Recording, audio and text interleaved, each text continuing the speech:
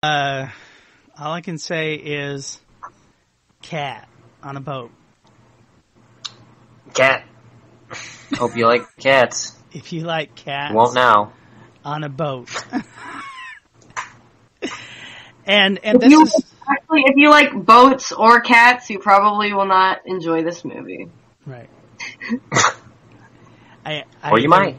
There was a different introduction I wanted to do with this, but I mean, if you said there is a terminology so bad that it's good, and that's what fits with Uninvited. And I'll start by the director of this film is Greydon Clark, and I was talking to Caleb about this. Now, Greydon is just like one of the sweetest, nicest guys you could possibly meet.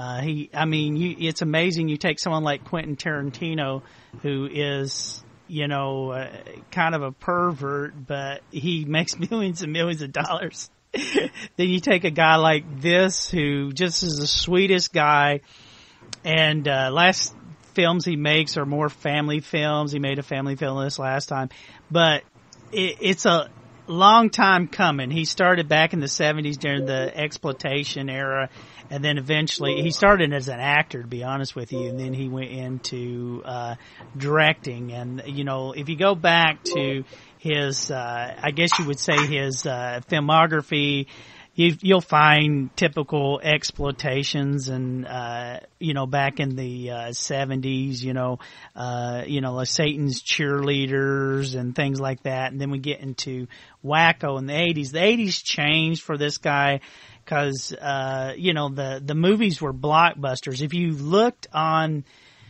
in 1987, you won't even find this film. You won't find this film listed as, I don't know how it came to be. Like I said, I discovered it 2 years ago, and I said, I have to see it. I have to see it. So I've seen it several times, and like I was telling Caleb too, I'd get on the internet when I first watching movies and look for weird stuff to watch. And if I knew there was a film that a cat barfed a rat out that would eat people or bite people, I'd be like, I'm there, dude. Where do I find this film? But I never heard of it until a couple years ago. And I did see it. I was not disappointed. It was everything I hoped and wanted it to be. If you can imagine.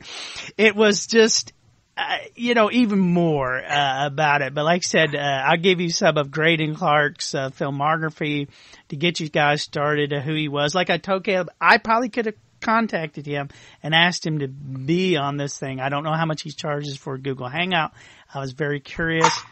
But it's typical like Satan's Cheerleaders, Black Shampoo. So you got your sexploitation, your black exploitation, kind of those films. High Riders, which is motorcycle movies. All these films were basically in the 70s. And then when the 80s comes, he gets into horror films because like you can't really lose with the horror films. You cannot lose money with horror films. And of course, like he did the Wacky Comedy Joysticks, which is the first video game movie. But then he does Final Justice with Joe Don Baker, who he's good friends with, and which is more of like an action film. And at the time, Malta was giving people free trips to film over there, so he took advantage of that. Now this film comes about after Final Justice and after Wacko. And like I told Caleb, I wouldn't even recommend watching Wacko. It's terrible.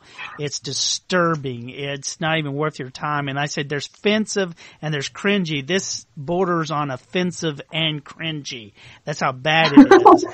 And so this film, on the other hand, it's watchable and not offensive enough to like turn your stomach. It is what it is. It's a cat that kills people, or that's all it is. It's wonderful on a boat, and it costs $200,000 to make. That's all it costs. Whoa.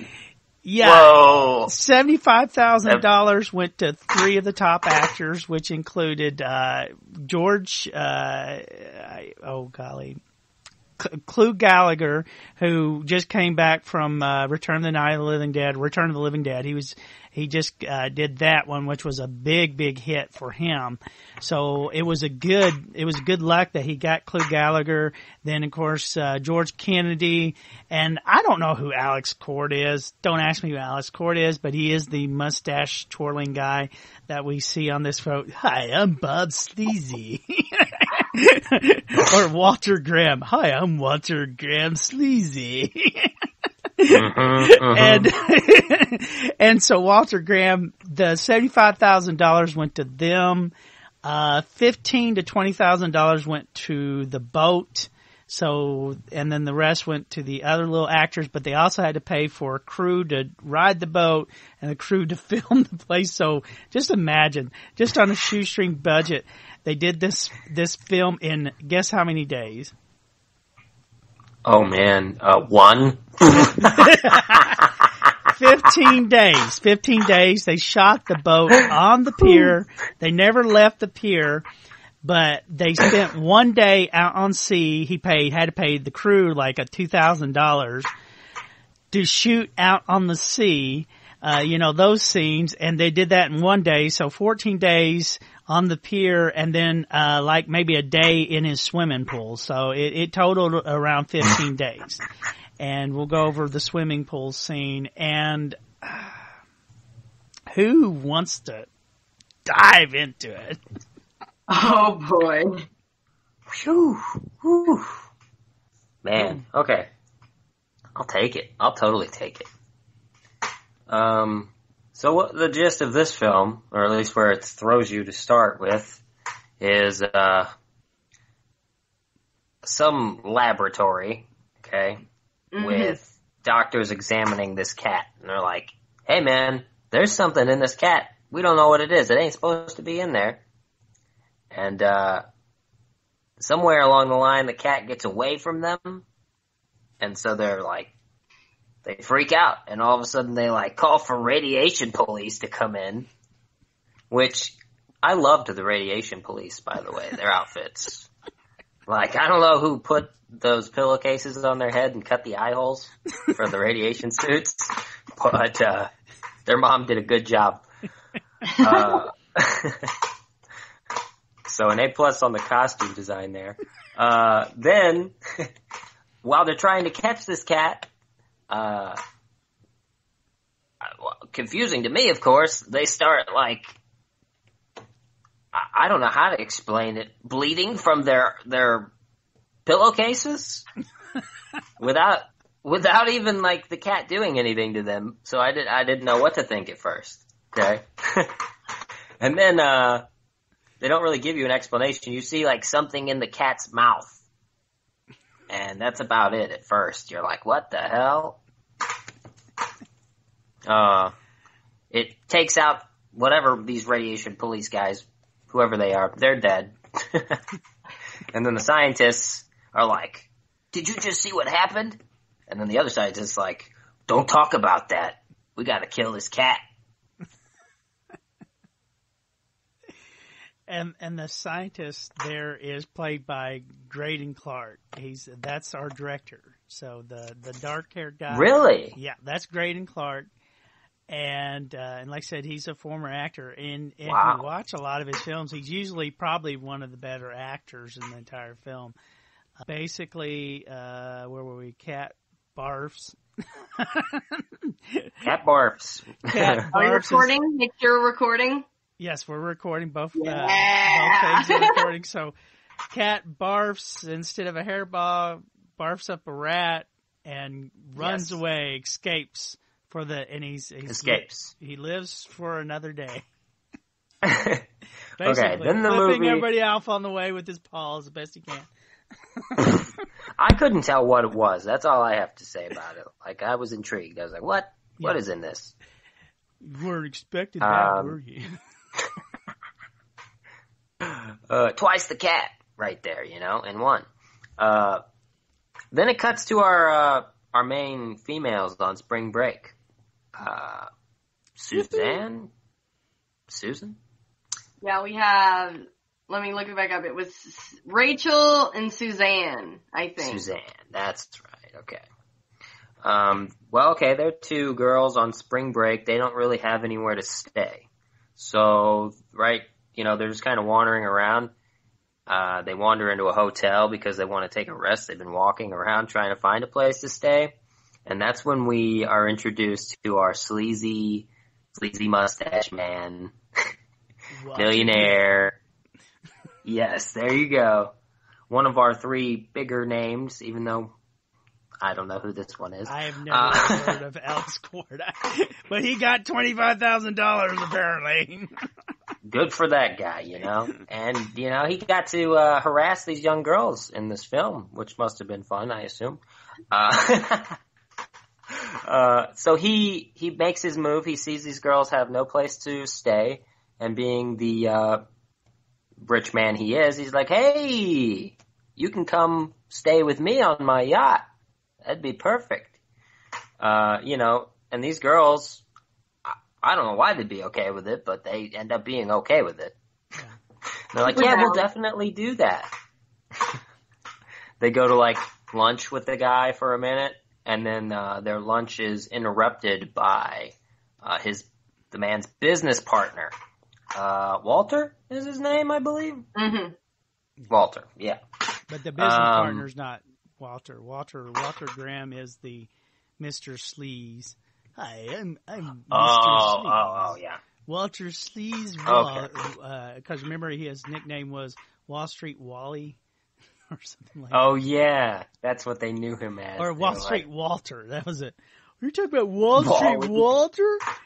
I got him by my Joan Jett poster. Walmart Walter? Wow. Walmart Walter? He's like, hey, young ladies, it'll be purely innocent. Come to my boat. There's nothing wrong with the 45-year-old man asking college girls onto his boat. It's part of life.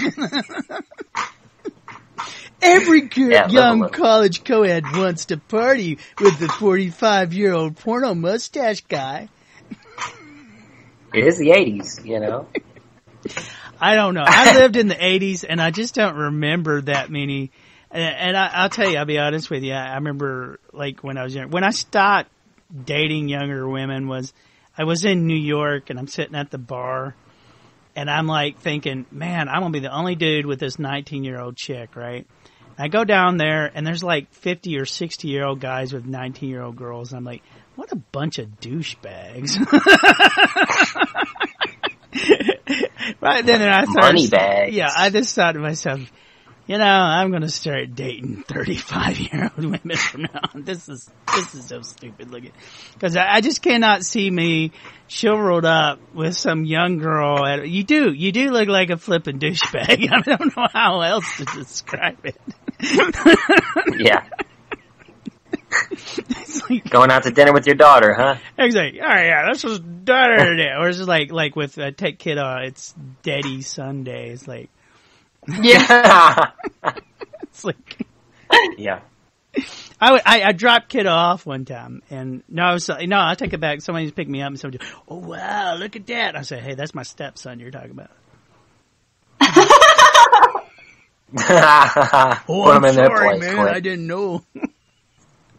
Yeah, stop talking about test. All right, where were we? Okay, so Walter douchebag, and then his George Kennedy enters the room, and Clu Gallagher. Now let's talk about Clu Gallagher's teeth for a moment. And now, did any of y'all saw Return of the Living Dead? Yeah, I've seen it. Okay, so he's in Return of the Living Dead, and that's really probably one of the reasons why he got this film so quickly. He's like, oh, well, I'm a movie star now. Here's your first row, uninvited. A cat? Well, I just got finished fighting zombies. Sure, why not? But the teeth, which I have no idea whose idea it was, his son made those teeth. That was something that his son was in makeup, and so his son made those teeth for him. And I can see this because, like I said, I think Greydon Clark's probably an easygoing guy and just likable, and I can see Clu going there. My son makes teeth. He can make me really funny teeth, and I think that would make the character more alive. And Greydon's like, that sounds like a good idea. Funny teeth. Let's go with it. All right. So I'm done with the teeth, and George Kennedy, Clu Gallagher show up, business partners, and his name, what was Clu Gallagher's character? And I want to say Walter. Man. Albert! He was Albert! Yeah, Albert! That's not Albert. Albert was the drunk, henchman guy. Yeah, that's Clu Gallagher. Albert was Clu Gallagher. Really? Yeah. And then George Kennedy was Mike Harvey. He was the top list. He was he was your get it done guy and all that. So basically they cock block Walter at the dinner table. And so let's just continue. Where were we on that? So. Oh man. Okay, yeah, they say, "Hey, we've got some business here. You can't be hanging out with these dumb broads." And he's like, "You couldn't have gave me 10 more minutes, Damn. That's all anyways. Walter needs is 10 minutes. Great. That's all he needs. And you gotta remember, this is before Viagra, folks. Keep that in mind, before Viagra. It was all popped collars and salmon and baby blue shirts. And no Viagra.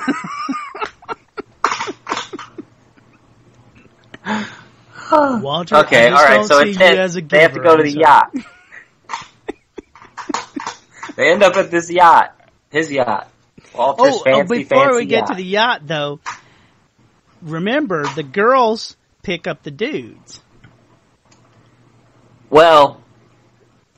Oh, that's right. That's right. You're wrong. You're right. Or did they whack the guy right, first? Because you forgot about I forgot about the whacking guy. Okay, go back to the whacking the guy off. See, I totally forgot about whacking the guy off. Wait, Speaking what? of whacking the guy off, That. this is such a softcore porno, B-horror movie to me. Very tasteful. Yeah. Well, I mean, it's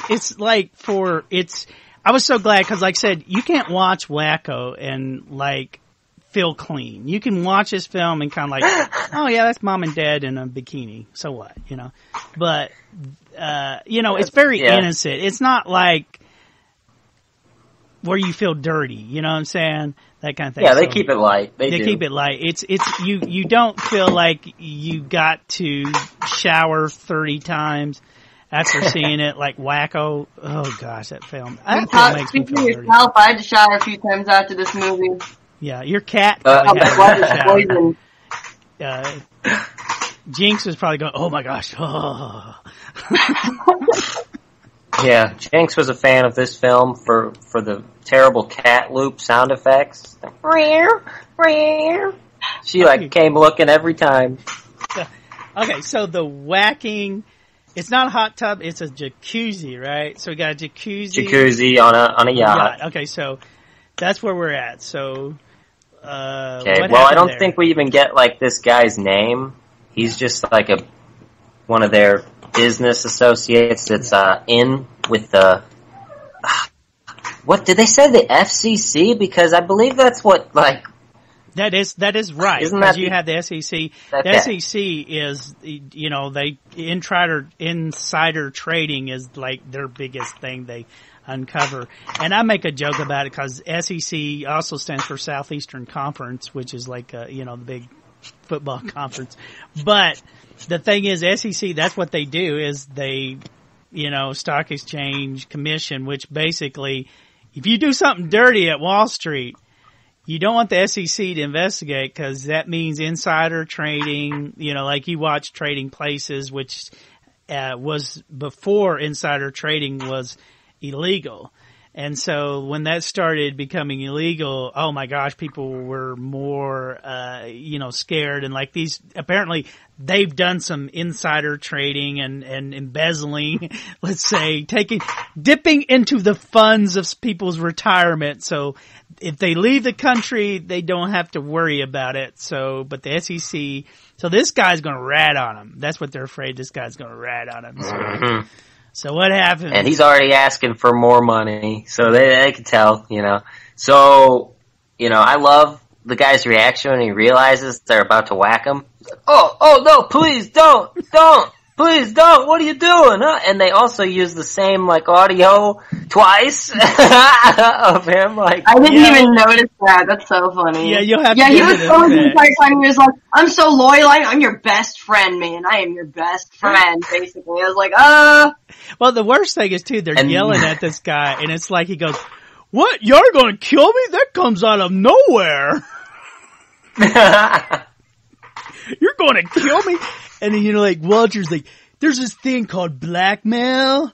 You ever seen it? You ever seen blackmail? You ever seen a black male before? Exactly. And it's really big. And then Walter, Albert, of all people, the weakest character, has to take the guy down, which I love how they slow-mo that scene, just to try and make it more like, I don't know, dramatic, but it gave it kind of the opposite effect. Gonna kill me. And then the thing is... So they drown this guy. Yeah, and something I also want to add, not only did Klug Gallagher's son come up with the teeth, Klug Gallagher, for some reason, came up with the shivering. And they kept it in the... Yeah, after scene. He kills him, yeah. And I don't know what that was all about. And somebody said, here's what I think it is I guess it's supposed to be interpreted as, like, alcohol shakes? Is that what we're... Yeah, maybe. Because either that or that's why he turns to alcohol, because he can't, handle... Yeah, that's the only thing I could think about, because other than that, everybody else is thinking this is a heart condition. And because, like, Walter's like, look at Albert, he's shaking. That was the funny thing. Laughing at him. Look at this nerd. Look, Albert's shaking. He's about to have a heart attack. It's like, George's like, shut up. I don't want to bury another guy. And then that was my whole thing. And Albert, if you can clean up this mess, I'd be really appreciative, and you come back for snacks, okay? I was like, sure thing, Buff. I will clean up the mess, and then we'll go in and have something to drink. And true story, they said the wine on this was actually grape juice. That there was no drinking on the set, and I say, horse crap. Yeah, maybe not on screen. You have to drink on this set in order to be able to, like, be down with it. If you look at Alex Cord in this film, I'm sorry, that dude had a little bit to make it through each little scene. And, I'm sure Greydon could, like, confirm that, because I believe Alex was drinking a little bit to get through this. He was like, man, and last year I was doing Airwolf. Alright, so we whacked a guy off. We whacked that guy. And now we get into picking up the boys, right? Mm-hmm. Mm-hmm. So the girls, now that they're going to be going and staying on the yacht, run into some boys, which, I'm sure the whole plan being on spring break was to find, some people to party with. And I thought it was so crazy that they just immediately, like, first thing, talking to these guys, invites them onto someone else's boat. It's like, hey, we got invited to this thing. You should definitely come with us. Right. As if it wasn't, like, completely obvious that this crazy, creepy old rich guy with the yacht is like, hey, come aboard so I can, And then they're like, hey, let's bring these boys, too. Yeah. Which, they want the protection. I get that. Yeah. Well, that was another thing, too. That's really was weird, is it's like, that's the reason why these girls become very unlikable to me. First of all, you're in a hurry to get on the boat with the creepy guy that you don't know, but you're also going to invite two boys you've never met in your entire life to come in just in case he gets too forward. You'll be there. You don't even know these guys. These guys might be into that. Like they could be. Yeah, now there's 4 people to worry about. Yeah, that could be their fetish. It's like, you know what I like? Watching old guys hit on young girls. Man, that turns me on. Yeah, bruh. It's the 80s. Yeah. Especially rich dudes. Because that one dude had this thing for Walter, like, Wall Street Walter! Oh, yeah. Wall Street Walter! Yeah. He couldn't care less these women just invited him on a cruise. Wall Street Walter! Yeah, right. I'm gonna meet Walter, I can't believe it. I'll put on a dress and serve him drinks, I don't care! You know, it's like... I mean, he was just, like, so in love with the dude. It was like, so, I mean, that was creepy enough. And... Mm-hmm. And then the girls, yeah, that to me is sloppy writing. Who would even be like, wow, I look up to this guy who was on Wall Street? Well, no, it's like I was telling you, like he had a poster of Joan Jett on his wall, and he's got a picture of Wall Street Walter and Ronald Reagan. Right, your teenage boy on spring break. I don't understand how a teenage boy, yeah, he'd be like, oh, Joan Jett, or like, oh, all these other, like, you know, bikini babes. Not Wall Street Walter, oh my god. Whoa. And then I think he was like the sports star one too, even, so like... Great. Yeah, one had a wrestling contract, or no, wrestling scholarship. One had the thing for science, and I think the other guy was just a dropout. I don't know. It was how it worked out. It was like, what about you? Look, you know, I'm just here because this is spring break and there's babes here. A true story. I don't think, the way I understand it, talking and listening to Greydon Clark's interview, this was not filmed in Florida, even though there is a Florida license plate. Oh, wait a minute. Yeah, you know, before we talk even about the boys, did we mention about the old pickup truck scene? Can we talk about that? Oh, where the cat, yes, okay. Yes, that is the best part. Okay. Yeah, I this definitely is where we realize noticed that the budget is pretty low on this film. Yes. So we get to finally see, like, the cat, or what I should say is inside the cat a little bit better, okay, in this scene. And, it looks somewhat like an otter or seal to me, might I add. And, a platypus without a kudos is what I on the say. puppeteer. Kudos on the puppeteer, because I could see his, like, invisible arm. His hand working the puppet. So, shout outs to him. Also, and by the okay, way, I do puppets, so I can attest to this. So that is a puppet. I'll do my CSI Miami, because you know why? Because it was a puppet. The Muppets did it. The Muppets did it. Time of death. Alright, so they crash their truck, which might I add, while they're driving it or before the cat like attacks the two drivers in this truck, it's a different model truck than whenever they cut to a different, after it like wrecks. I have it's a different vehicle completely. Yeah, I have a theory on this. First of all, let me go over this truck and why it's so important, because first of all, it says this is a low budget film. All right. So number one, what happens to make this cat, I guess, more menacing and to get him from point A to point B? So we choose a truck, and apparently a guy at a service station is feeding the cat with milk, and then the cat is drinking the milk, and these dudes show up, knock the service guy out, take the guy's keys, and it's like they had to have an old pickup truck. And it's so badly shot that you actually think the dudes drove up in the pickup truck and then stole the pickup truck again. But the way I'm supposed to understand is they're beating up the service guy to get the keys to get to the register, and I guess they got some money out, went back to their pickup truck.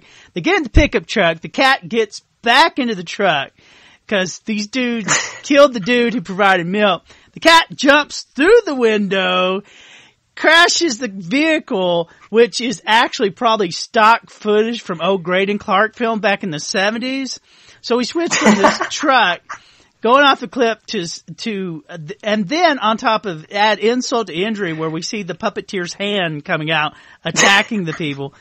to add insult to injury, they couldn't find a sound effect for a truck going off a cliff, so they just add the glass sound effect looping like 3 times. So you hear crash, glass, crash, glass, crash, glass. What it needed after that was the truck to explode, but we didn't get that, great no ending Michael like Bay that. action here. Yeah, and it's kind of, but we get the cat there to the port, which is supposed to be Fort Lauderdale, Florida, which is not. It's actually a pier dock outside of LA there, but we're supposed to believe this is Fort Lauderdale, Florida, and this is spring break. And so there we have the young ladies picking up the boys. Yes. Okay. And we've gone Picking up over the boys. that. Yes. So, like, they're gonna go to the cruise now. Yeah, I was gonna say, so the next scene after we convince the boys to, take a cruise with us in Wall Street Walter, Wall Street Walter! Did you say Wall Street Walter? I know him. I really like this scene because it's just so, like, they're walking on the deck and they're like, okay, here's the boat, we're getting to go on the boat, and then they're like, oh, look at this chest, let's open the chest. A cat! Yeah. Because that's where you find cats. Yeah. And Well, then, they heard it meowing, which is another loop, and even though the cat doesn't move his mouth, he keeps on meowing, which is wonderful. I know, it's that and the worst, like, meow, meow, Meow, meow, meow, meow. It was so, oh my gosh, worst cat sounds ever. And she's just like, look at this cat! It's my cat now. Like, this is my cat. And everyone was just like, bet, it's her cat, let's go on this cruise with this cat. Great idea, bring a cat on a ship, by the way. I heard that cats are lucky on ships. Yeah. So then we get to the ship, and Walter, says, wait a minute, there's more male genitalia on this thing now. Yeah. There's 3 times as much. I don't know if I can go with that.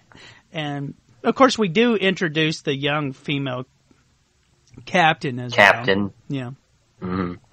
Who's as cute as a button, and she wants the ship back or something. But she doesn't have a crew. Dead daddies. Yeah. She doesn't have a crew, but the SEC is coming. Albert lets him know the SEC is coming.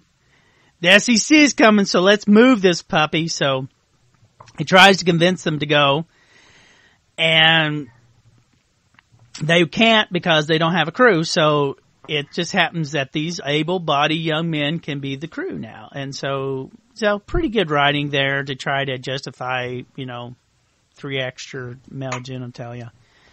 And so now we've got George Kennedy, Clu Gallagher, Sleazy Walter, and 3 college boys and 2 college girls and a captain. So that's all that's on this ship. So, and we got a full crew.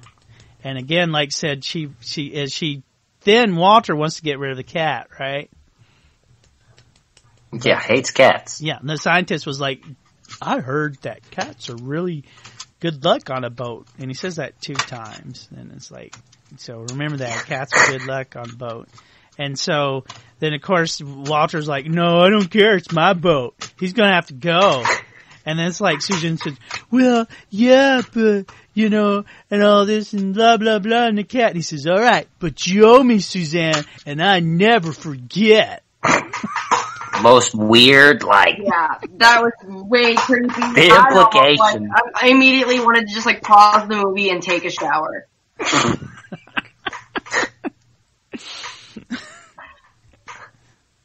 You can bring the cat, kiddo, but you owe me. I'll leave the cat at home. Yeah, cat's staying home. I used to tell kiddo all the time, I said, you owe me. And the kiddo's like, what? I want some kiddo giggles. Give me some kiddo giggles. I want my giggles. Give me my giggles. Let me hear some giggles. Giggle! Giggle! Give me some kiddo giggles. Oh, no, they left. Cracks whip. Where'd you go? Oh, no. ran away, I think. ran away. I guess we could continue until they come back. Walter! Okay, alright. It's like, we've got Sly Walter now with his ladies and his new crew. Demanded giggles and we drop, he says. Wow. Give me giggles.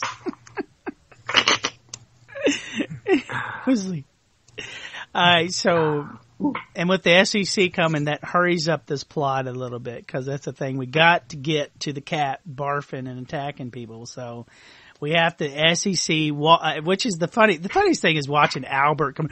The SEC's coming! The SEC's coming! The SEC's coming! We gotta move the boat! Master Dinner, we gotta get going here! And he's like flapping his hair. Alright, let's go! And so, I can't, where we're at right now, is it, they have the little party and then the boys have to wash dishes and stuff, I guess? Is that where we're at? Remember immediately, they like make each of them assigned to be like the maid, the dish bus boy or whatever. And George Kennedy gives them a thing. He's like, you're the cook, you're the defense, and boy, you meet me in my cabin in 2 minutes in a dress. It's like, okay, you pretty yourself up now. Yeah, and you better smell nice too. And then, the boys are pretty much just about to tell him to go F off, hey! And then the girls are like, of course, we'll do whatever you want. Just, that's their entire character, is these manipulative, like... Yeah. Because all Walter wanted use some their giggles. bodies. That's all he wants, girly giggles. Greedy than that, Walter is, I think. Is this... Because we get the scene, and I guess we established the captain a little bit, like she's important or something like that, and then supposed to be, and to try to establish what would you say some emotional connection with her, because she's a pretty good character. She's not that bad of actress. I've never heard of her. I'm sure she's done stuff before. She didn't get her $25,000. Yeah. I just remember those butt. She was the most attractive of all the girls, I would want to say. You think she was attractive? And, wore the most clothes, too, so. Yeah. Maybe that's why I thought she was the most attractive. The worst thing, what I hate when I watch this kind of hair on these girls is you go from, that girls look good to, oh, girlfriend, you did not. I cannot believe, oh, no, you did not. That hair? Oh, really? It's like I was at a convention, I'll never forget, and I was handing out my cards once, and one girl was like, I don't know about this coconut daddy thing. And the first thing that, instead of being mean coconut daddy, I was like, oh girl, please, get a hold of yourself. You're not all that, okay? That's what's going through my, and that's exactly what I did with this 80s hair. It was like, oh, you gotta be kidding me. The hairstylist in me was like coming out. It was like, oh no. Oh, no. That, your face and that hair, no. It's not happening. I'm sorry. It just, your hairstylist was wrong. I don't know how much you paid, but I go get my money back. That's what I would have said. Man, you're savage. Well, I'm sorry, you got to be. It's a movie. Yeah, you gotta be. Fierce. It's like, you want fame, girl. You can't handle it.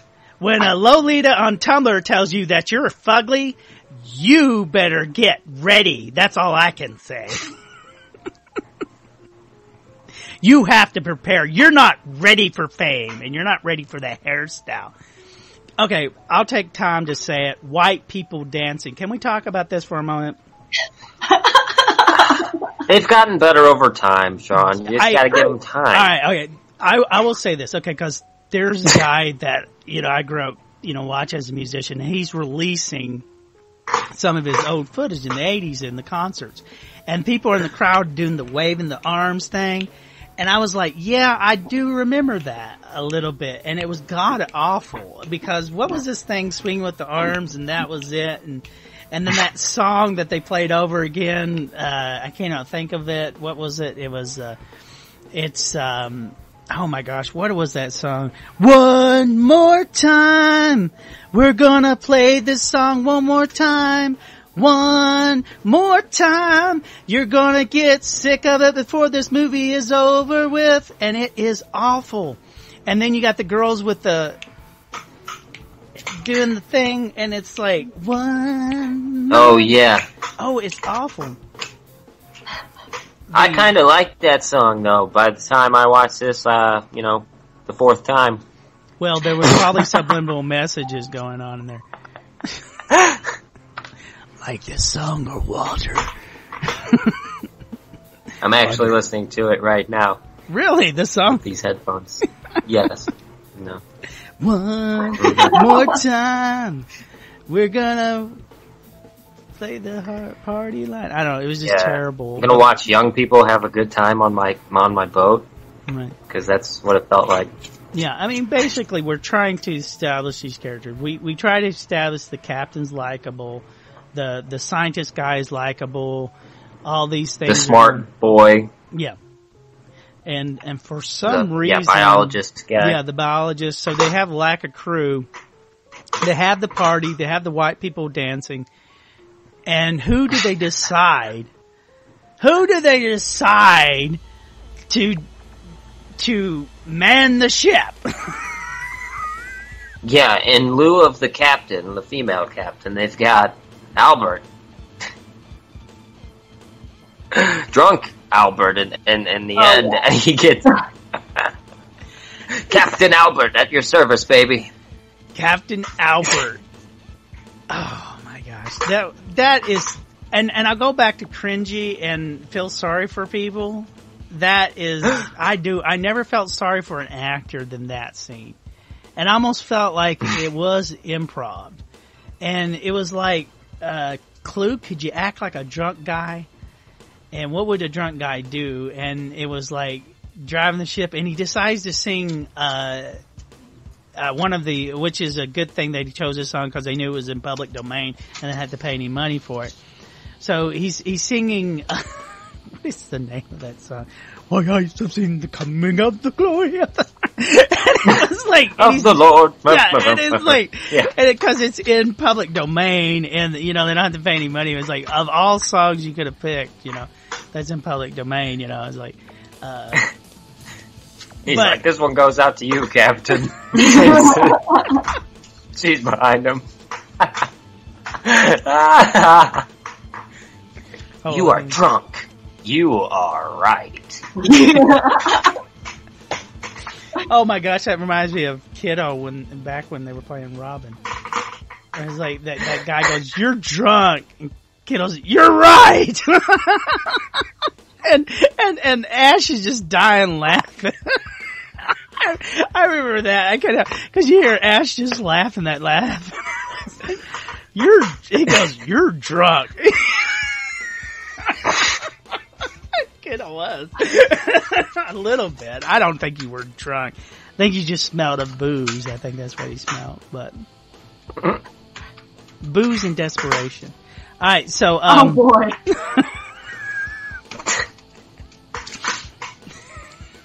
you had fun. That's all that mattered. All right, so well, I mean, I'll be honest with you, like. I've seen littler people not handle alcohol as much as Kiddo can. Like smaller people. Alright, so,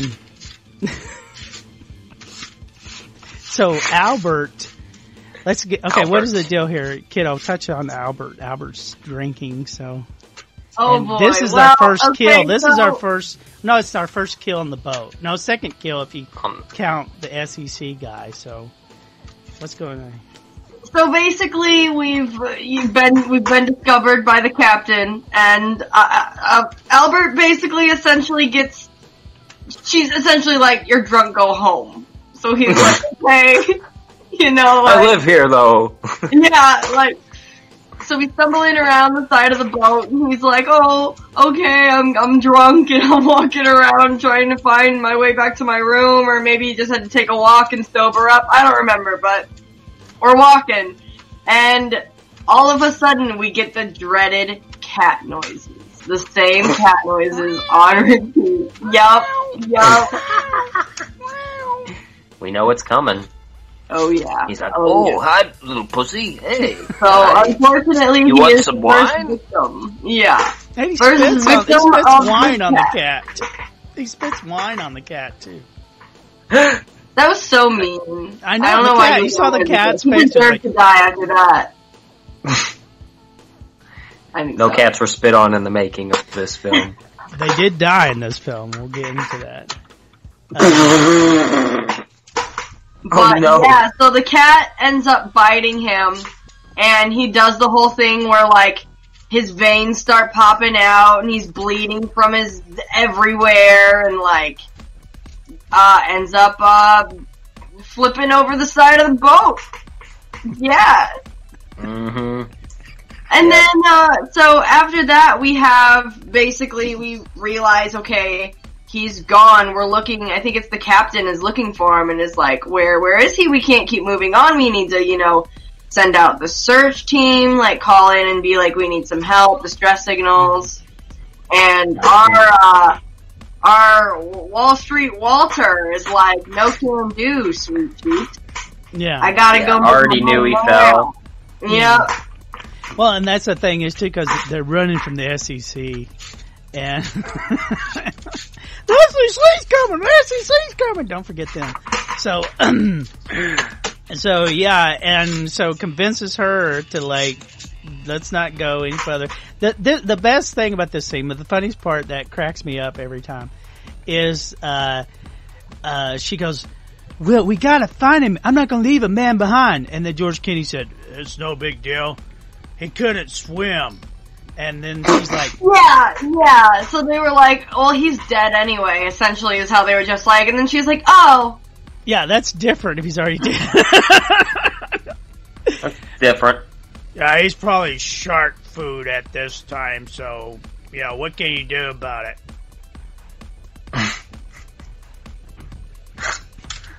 She just wanted the boat. Yeah, That's fine. on the boat. My favorite glass lines of Albert were, I didn't ask to be captain. He's like, I didn't ask to be captain. Dies. He wasn't captain anyways, might I add. But. Well, and the funny thing too is, I have to go back. One of the things I noticed watching this too is, when Walter falls off the boat, George Kennedy, it's like his spider sense tingles and he looks out the window, and he gets up and he leaves out the door to see what's going on, and he doesn't find Walter out there. But the funniest thing, if you watch that, you'll see that he's playing backgammon with the scientist guy. And it's like the scientist guy's like, what? You interrupted her game? Why? we were connecting in backgammon, and it was like, it's so funny. Like, it's like, and the look on the guy's face, like, huh? And it's like, George, like, my spider sense is tingling. I have to go check this out. He's like, walks out. I watch it. But I'm 2 years for my doctorate. Come back. Exactly. We were playing backgammon, man. No one interrupts the backgammon game. Maybe checkers or poker, but not a backgammon game. I don't care if anyone's dying. Right. So, after all that mess, things have now changed because they don't want anybody else to know that Albert's gone, but they kind of would figure that out with him not showing up. But, we get into, after Albert is killed alone, then they found the blood, and the scientist guy does, and that's where he has to get a sextant, which is SEXTANT, to use as a microscope, because they don't have a microscope on the boat, and observe that Albert's blood cell was abnormally high. Blood don't do this. Blood don't jump like this. It's like blood's always, hey, I'm blood. But apparently the blood is contagious, which is reason why you should handle it with your bare hands. Yeah, right. I noticed that as well. I was like, well, I don't know, man, if you're like playing around with these specimens with just your hands, and he's like, oh, this is bad. Yeah. No one should be touching this stuff. It's bad for you. You know what I'm saying? Well, he hasn't graduated yet, so. That's true. That's the reason why That's the reason why he lost his scholarship to Harvard. So, so he dismisses the death as accidental. Nevertheless, he inspects the blood sample with his sextant and observes that Albert's blood is abnormally unusual. So, can I tackle the rape?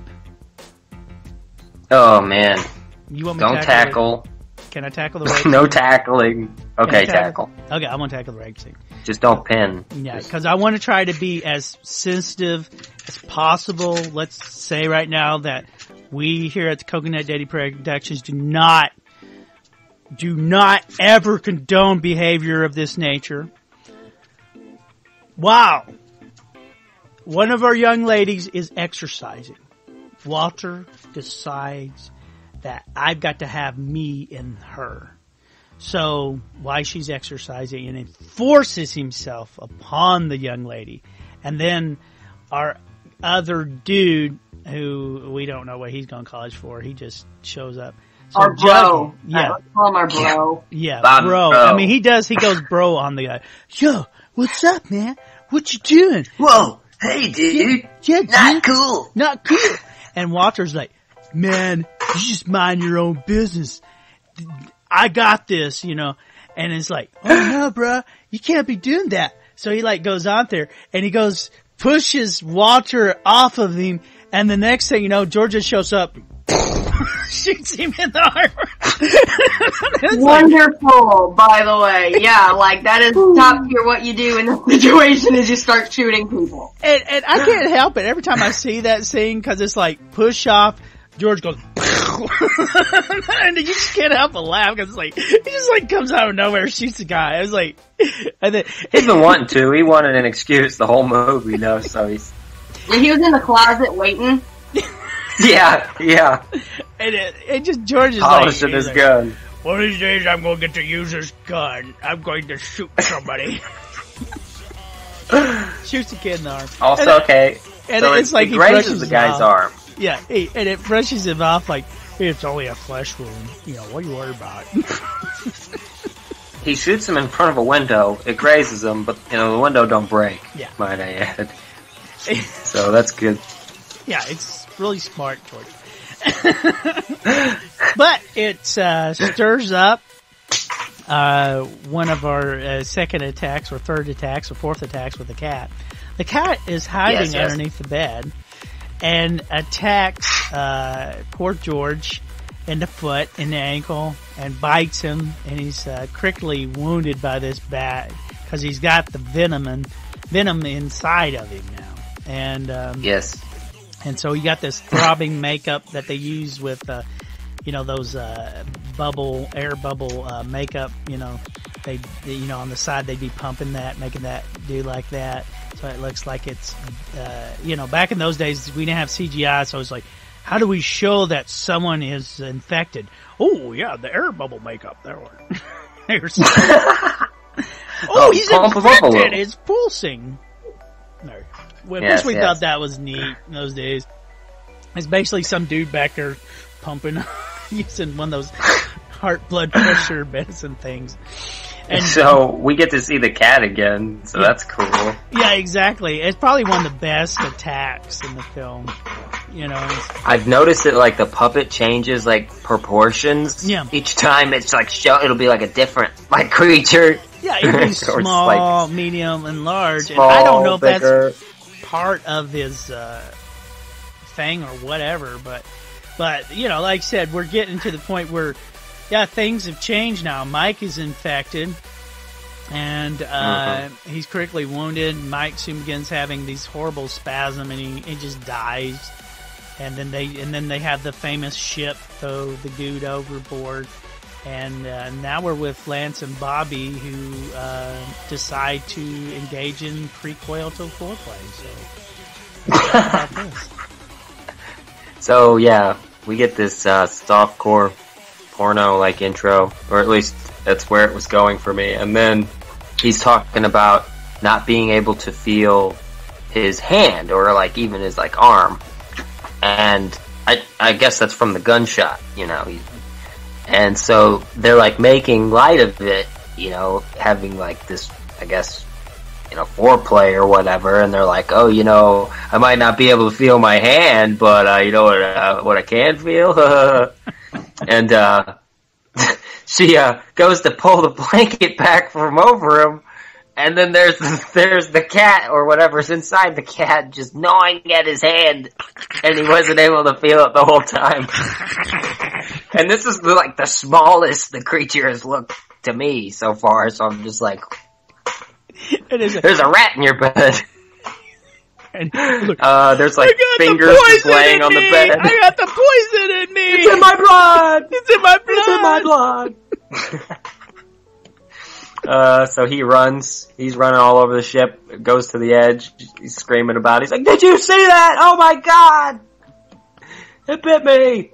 And he proceeds to jump to his death over the side of the ship, and also takes the girl with him that was trying to keep him from jumping. Yeah, I mean that, and it's like it knocks out two in one thing, and it's like. And you know the thing is too, I can see the cat when they're both falling off going like, hey, you can't blame me for that. That is just pure stupidity on your part. And yeah. Yeah, he was angered by your premarital intercourse. He was mad. This cat has morals, okay? But I'm saying the girl fell off with him, but that wasn't his fault, you know.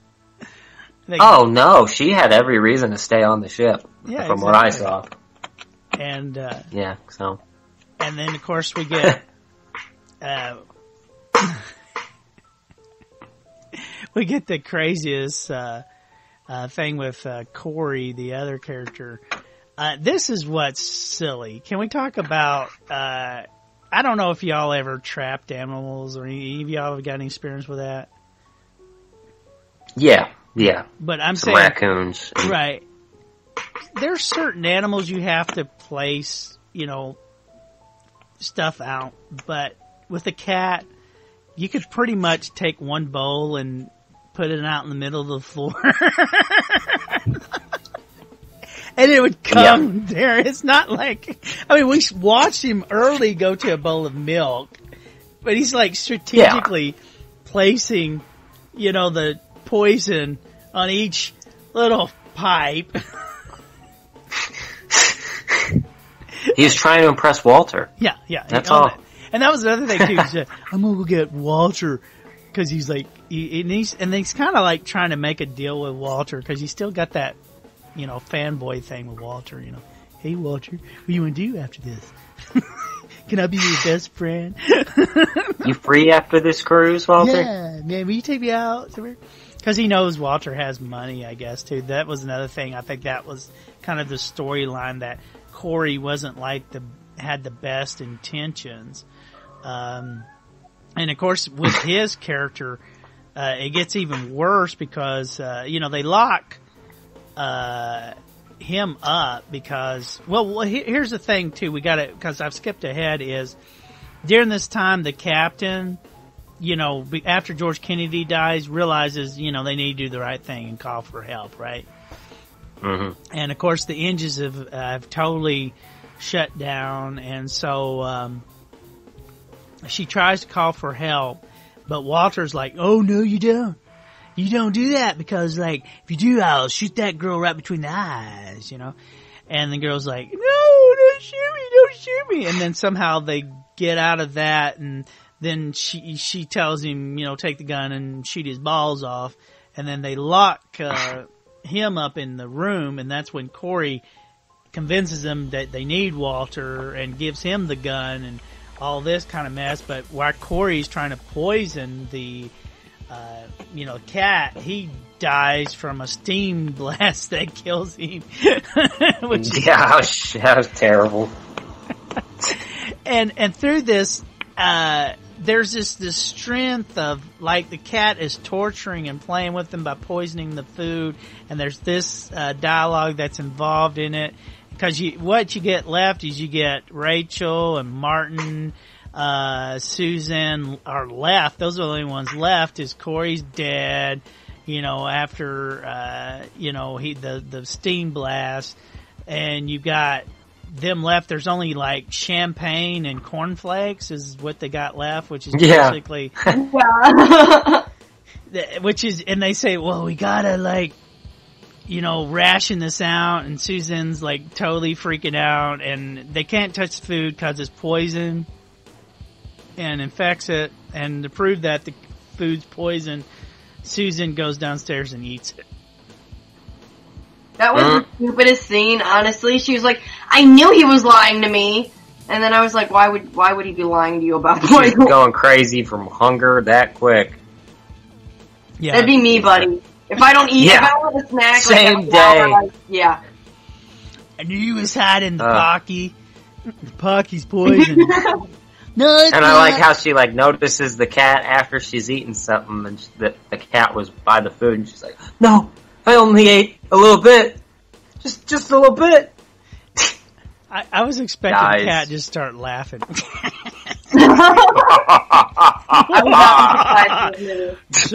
be a much better. Cat would be like, so you think you have escaped me, Suzanne? Well, I'm going to tell you what you've just done. You've eaten poison, and you will die in a minute. I will sit here and watch you die in the process. Yeah, it's a terrible scene because this movie really falls apart right here because it's like this is during the time with the whole poison scene. It's really painful to kind of watch until we get towards the end. And I'll set up some of the ending stuff here because we blow a hole in the boat, right? And the boat is starting to sink. And Walter is locked up in his room, and he's so concerned about his money and all this.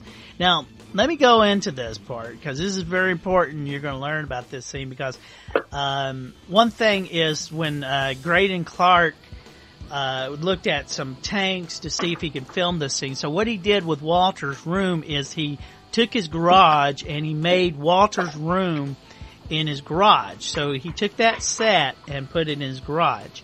So he wanted to have a sinking scene. So what he did is once he was done with shooting Walter in the dry room, he took the room and actually transported the room. And I think this is a wild idea, but it actually worked. He took the room that he made in the garage and actually put it into his swimming pool. Wow. Yeah. So that's the reason why it looks like it's underwater. So then they shot at night because he knew at night you couldn't see anything in the background. And he just shot Walter in the room in the swimming pool. And that closes the scene. Unfortunately, there were some bad things happen with this scene. They used several cats for filming this scene because, number one, the cats were not that intelligent. But worst of all, some of them couldn't swim. So it included a few of our cats did not make it in the swimming pool in the last bit of the scene. So it became very hard to film. And that was, that's the issue that happened, while filming this, this scene. And so we're towards the climatic, and just really, like I said, here it just falls apart because it gets really, if it's not silly enough, it really, really gets silly here because what they do the whole Titanic thing, I guess, them two, because Walter's doesn't make it, right? Because he realizes, come on, cat, let me have my money. And the cat's like, no, you're not getting this money. No, let me have my money. No, you're not getting the money. And the cat, kills him. So then we're left with all the money that's on the lifeboat, because they're on the lifeboat. And so we basically at Rachel and Martin, who are on the lifeboat, and they've got all the briefcases, and then the cat keeps on jumping on the lifeboat, and it's raining really bad and storming. So anybody want to touch on this ridiculousness. I guess I could. It was pretty confusing to me at first, but basically what she says is throw the briefcase with the money in it, and I was like, why would you, I don't understand. Like, that's not, what would he get?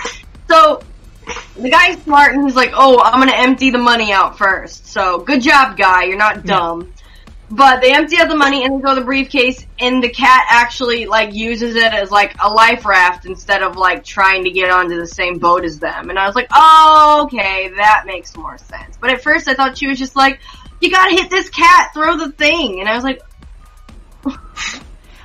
but see, that's the thing, and I'm sorry, I hate to think that this film has any plot holes, but even if, let's say, I mean, let's think about the logic for this. First it's storming, you got electricity and everything like that, and here's the whole thing, because I thought they were going to do that thing. You ever watch Gremlins, and then, like, Stripes comes back alive, right? And it's kind of a scary moment, and I thought that's what they're doing, right?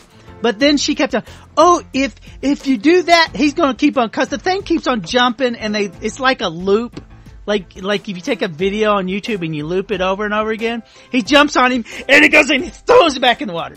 He jumps on again and he throws it back in the water. So, no, if you throw the briefcase out there, he'll jump on the briefcase and won't jump on you. Yeah, right. Can we think about this for a moment? I mean, yeah, that seems a 50-50 chance there, because the cat could be like, trying. Hey, look, you're on a boat, and I know what a boat looks like. That's a briefcase. Briefcase? Boat. I know I was on a boat, so I'm gonna assume to jump on the boat. That's a briefcase. Yeah. Are you stupid? Alright, briefcase, boat. Yeah, I mean, I'm not saying that this film has flaws, but I noticed that. But it has claws. It says claws, there's claws. But I'm just saying, I don't know the logic. I just don't want to, I want to go in there like, it's a briefcase. You know, of course cats love briefcases. Yeah, that's it. Cats love briefcases. That's what I There you go. That's it. There's the logic. It curled up and took a nap. Very wet nap. We ought to do a test, alright? We ought to take Jinx and say, put a boat out there or a briefcase and see which one he'll pick. I don't With know. this movie's track record, my cat's not going near water. Yeah. And you know, the funny thing is too, as immediately as the cat jumps on the briefcase, it like goes off, and the cat's like, F you! You fooled me! I did not know this thing was gonna float this way! Yeah, bamboozled. I'll get you one of these days! Dang me loving sparkling briefcases! If this thing wasn't so shiny, I would have jumped on that boat. The fact that we end this movie here, basically, and we have this cat floating away on the briefcase, does that open up the opportunity for a sequel? Well, they give you the opportunity. Oh, they do at the end. Remember the boy finds the cat on the beach? Which, it's a completely different looking cat to, like, all the other cats shown in this movie. Yeah. Well, we're to assume that the insides ended up in that cat. That's what we're to assume. But we're getting ahead to ourselves right now. Why Kitty is floating away on sparkling briefcase. We skip to them at, I guess, the Cayman Islands, and there's the porter or the customs, and he's going over everything. Anybody want to touch on this? That the porter or the customs guy never decides to open up the gym bag full of millions of dollars? Yeah, considering that's his job, I don't know how he missed that part. But he was probably so taken back by the story of, like, poisonous, venomous cat killing the crew. And anyways, he basically just chalks it up to, you guys went through some major trauma and you don't know what you're talking about. Yeah. And he's holding the gym bag. While he says it? Mm-hmm. That's great. Wow. And he's like, well, here's your bag.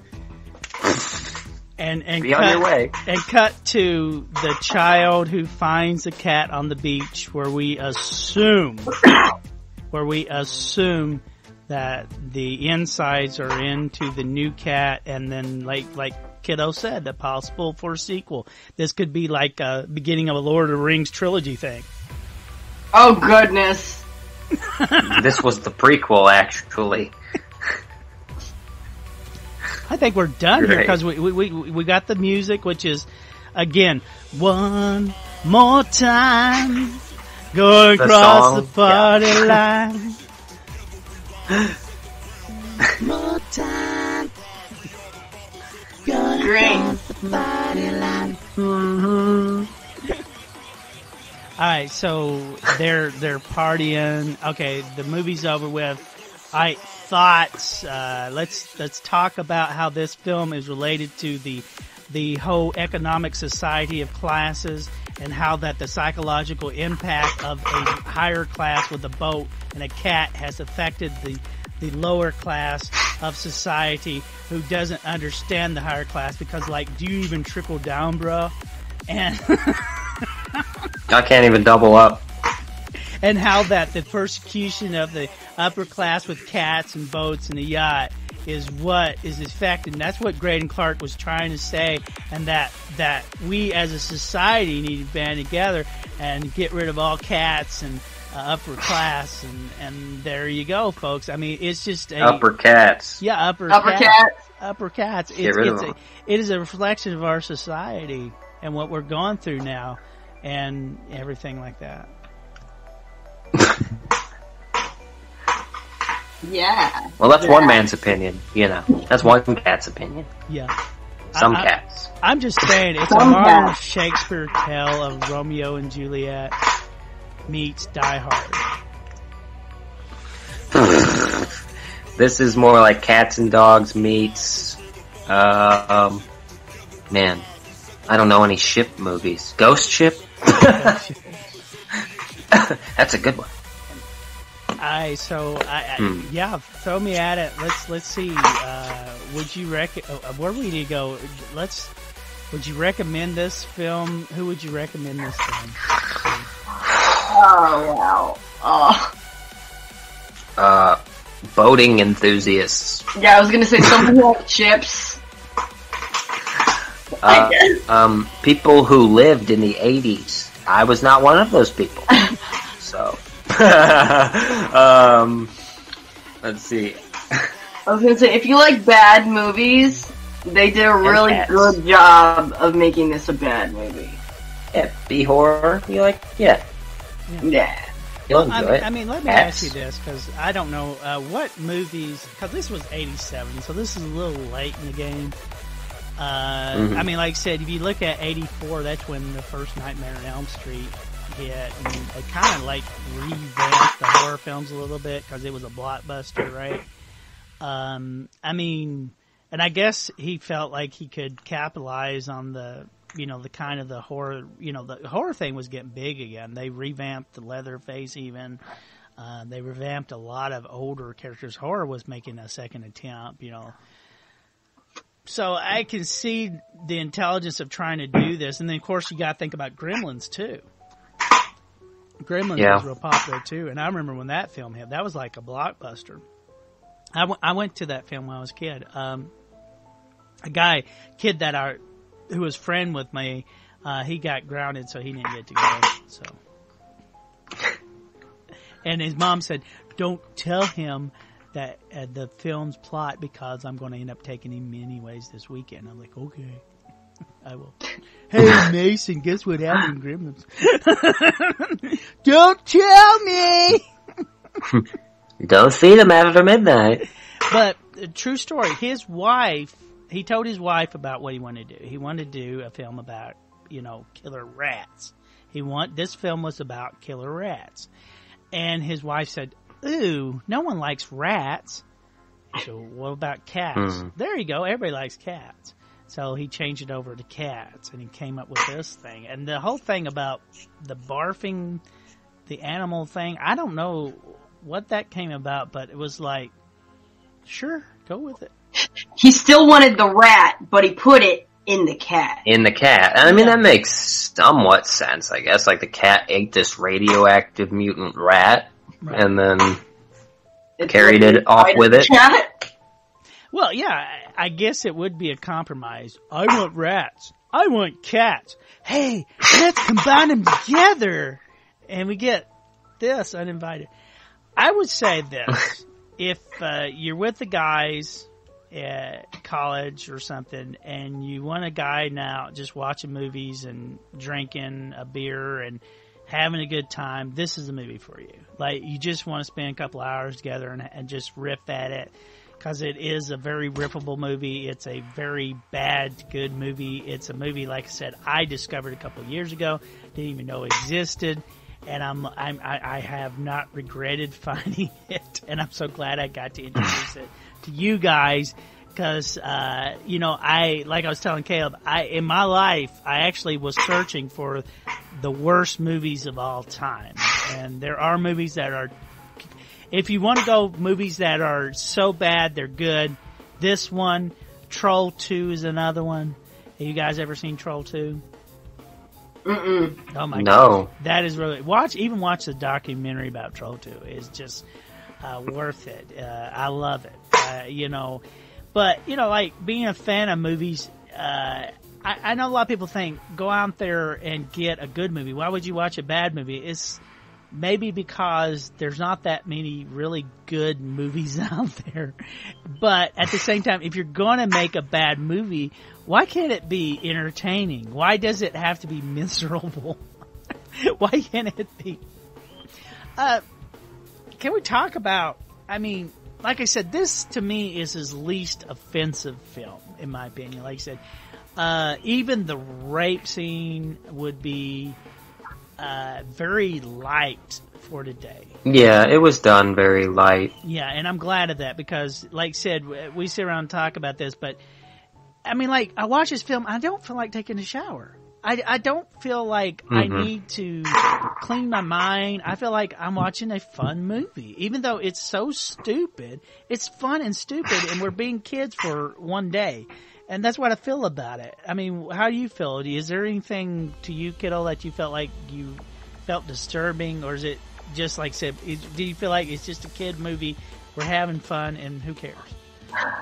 I mean, honestly, to me, it was like, they definitely didn't need that much of the, like, okay, I get it, you guys are making out and all of this stuff, but, like, it really didn't need to go on for as long as it did if you were just going to have scene, that. And I completely forget about it. It's that music video scene.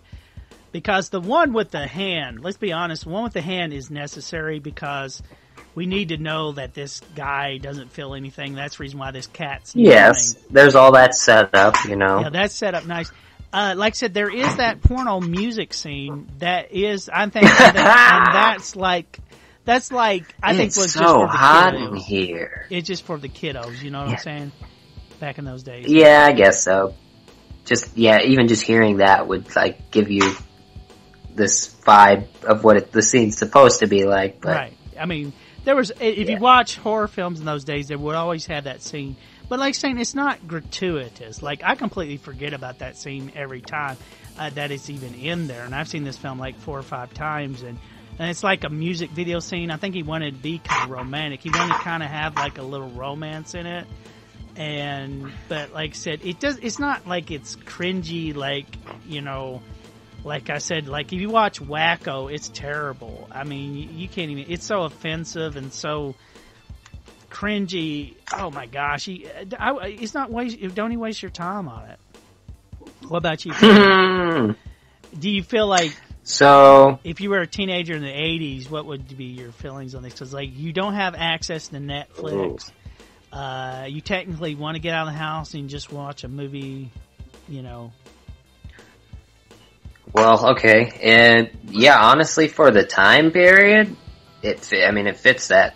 I love that time period of like creature creation of that time era, you know. How it's all done by hand, you know, like you said, there's no CGI, and they had to really be creative to even like try and capture what they were thinking of, you know? $200,000. This is what you get for $200,000, basically. Back then, probably, I don't know what you'd get now for that. Yeah. You know, I could do it, but, you know, but like I said, you know, I don't have access to big names. And I think the thing is with Greydon Clark, like, he put Clu Gallagher and George Kennedy in there, who are, I mean, George Kennedy's obviously miscast, let's put it this way. But he was miscast in Wacko. But apparently he's friends with George. I guess him and George are good friends or something, because he's able to get George in several films. But, you know, I don't know. Maybe George is just not picky on what he stars in. That's all I can think of. He's in Naked Gun, and he's in Airport 75, and those are night and day. And George is, if that's his humor, I mean, if you watch his humor, I just don't get George Kennedy's humor stuff. But he was in a lot of horror films in the 80s like this, like low budget ones, not a lot of them, but there's another one he did too about the Bigfoot monster that turns out to be an alien. So, which is another one we might want to watch sometime, but Oh, Harry and the Hendersons? No, it's not Harry and the Hendersons. It's actually a Bigfoot horror film where the Bigfoot monster turns out to be an alien. Not making this up. True story.